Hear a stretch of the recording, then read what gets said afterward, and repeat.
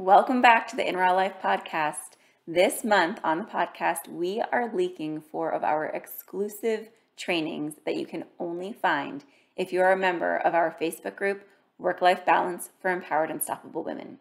These 4 trainings are huge time savers and so short so that you can get the information and take action quickly. Enjoy. So today we're going to dive into the one and only thing that you need to fully invest in order to be able to give the most to other people in your life, just like what we were talking about with the founding member thing. So if you're out of time, out of money, out of energy, but you still want to give the people that you love and give the people you loved as much as you possibly can, this is the one thing that you need to know. So we're going to get you moving in the direction of having all that you need and more to be able to pour your heart and soul into those you love. So take it away, Jess. So we totally get it. You feel like you don't have the time, the money, or the energy to take care of yourself because you have other people and other tasks and other things that you have to take care of first. But it is a vicious cycle. You have got to be investing the energy, the time, and sometimes money into yourself before you can actually do it anywhere else, and especially do it well. Like, it's so easy to just get into that cycle of, oh, I'm taking care of this, I'm taking care of the kids, taking care of the husband, taking care of the things at work, taking care of the tasks. Like, I'll eat lunch later, like Sierra said. I'll go to the bathroom later. I'll take a shower later. I'll nap later. I'll get sleep later. Like, who cares? I just need to keep going for all these other things. But if we actually fuel ourselves first, which means investing something into ourselves first, we can do all of that. We can do it better. And we feel really, really good about it because we've already taken care of ourselves too. And it's really not a huge energy or money commitment. It's just making the commitment to actually do it.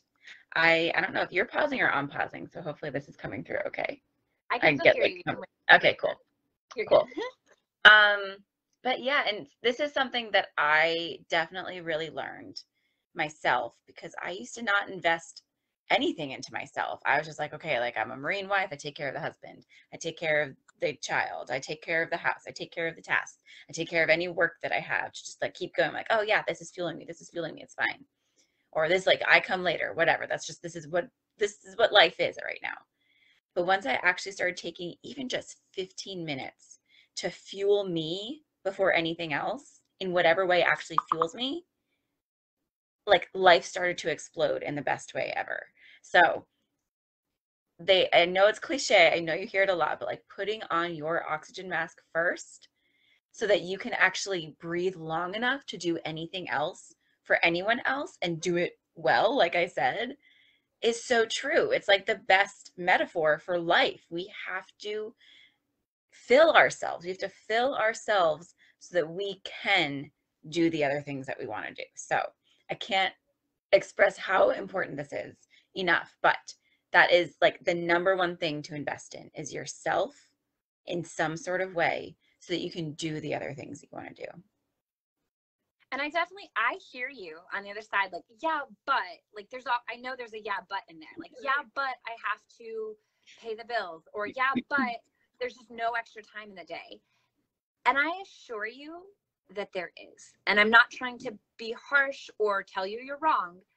I promise you, like Jessica and I have done this, and we've done it with every woman that has worked with us. We have been able to find where the free space is or where the time suck is. Like, there's probably, if you don't feel like you have the time, if you don't have the energy, if you don't have the finances, there is something sucking that away from you, and it can be mended. And then once it's mended, you have the energy, the strength, the time, and the finances to be able to step forward into doing what you need to do.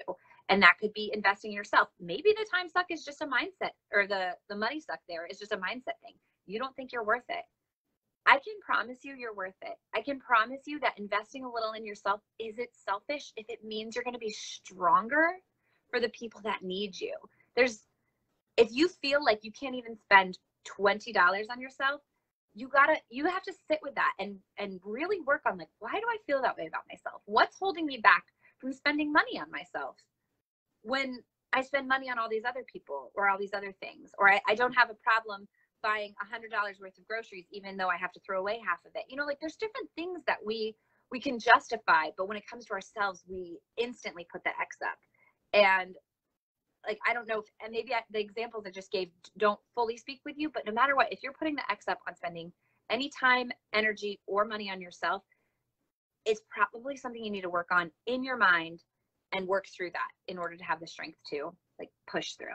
So one other thing that I wanted to mention is that there might be some people in your life that are draining that from you. They might be the suck in and of themselves, which is hard, especially if you love these people or if they're your boss and you can't get away from these people. It's definitely a challenge when the people are what's draining any of your resources. So what you need to do in this situation is get up some strength and set clear boundaries.